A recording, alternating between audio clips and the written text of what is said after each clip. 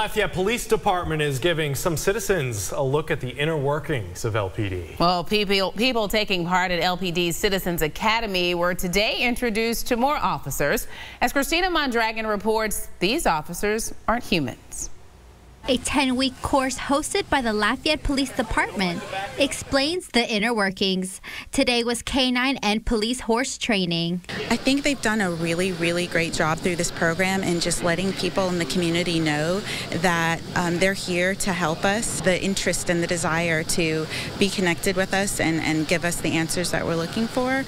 Citizens can learn more about those who work alongside the police, allowing them to feel more comfortable with them. They're our best ambassadors that we have at the police department.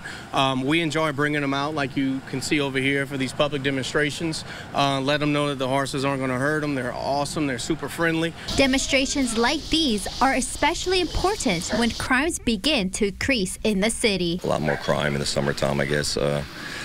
But these guys do a real good job in helping out the actual patrolmen on the road. Connecting communities and those who serve and protect. Christina Mondragon, KATC TV3.